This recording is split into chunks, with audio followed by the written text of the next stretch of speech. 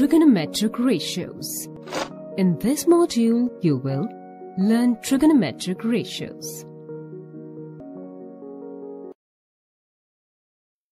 Hi Roy, where have you been?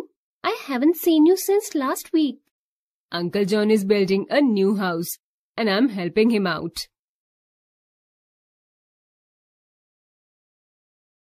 Hello, Uncle John. Hey, Uncle John. Why have you built that big right triangle on the roof? Where? I can only spot a small right triangle. This is for the sloping roof, and there are two pillars making the two right triangles. The first pillar is 2 feet high and at a distance of 6 feet from the corner, and the second one is 4 feet high and at a distance of 12 feet from the corner. These are the sides containing the right angle, and these vertices of the triangle are collinear, as base are on the same platform and hypotenuse are to be sloping roof.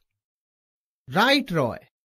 Have you noticed that the first pillar is at 6 feet from that point and of 2 feet height, and the second pillar is at 12 feet from that point and of 4 feet height? Here, the ratio of the length of the pillar to the distance from the corner is same in both the triangles.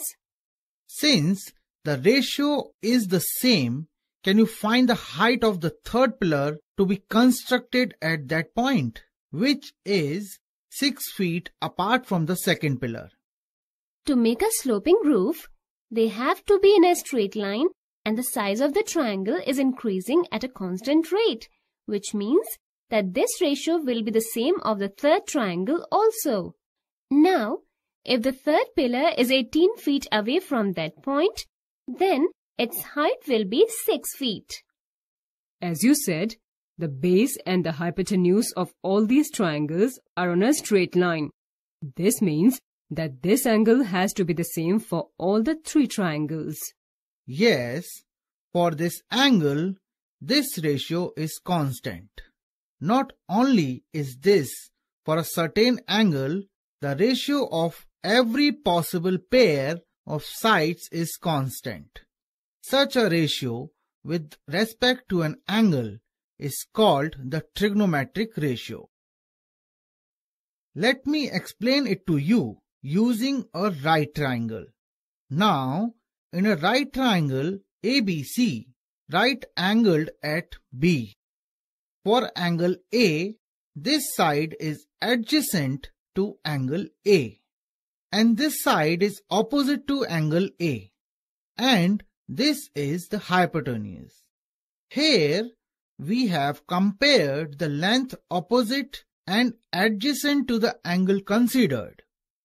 So, in a right triangle, the trigonometric ratios of an acute angle is the relationship between the angle and the length of its sides. Correct, Roy. For angle A, we can have the following 6 ratios. These are defined as: sine of angle A is equal to the side opposite to angle A upon hypotenuse.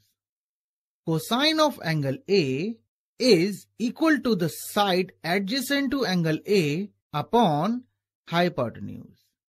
Tangent of angle A is equal to the side opposite to angle A upon side adjacent to angle A. Cosecant of angle A is equal to the hypotenuse upon the side opposite to angle A. Secant of angle A is equal to the hypotenuse upon the side adjacent to angle A. Cotangent of angle A is equal to the side adjacent to angle A upon the side opposite to angle A. In short, we denote them by sin A, cos A, tan A, cosec A, sec A, and cot A. Uncle John, the last 3 ratios are the reciprocal of the first 3 ratios. Yes, Sarah. The last 3 ratios, namely cosec A, sec A and cot A are the reciprocal of sin A, cos A and tan A respectively. Can you relate sin, cos and tan by any relation? Let me help you. If we consider these two trigonometric ratios and divide sin y cos, then the hypotenuse gets cancelled and we get the ratio of tan. This means sin A upon cos A is equal to tan A. Let's recap.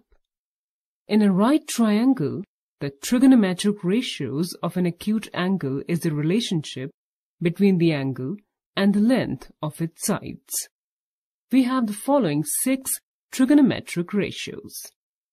For our convenience, in a right triangle, the side opposite to the given acute angle is always considered the perpendicular.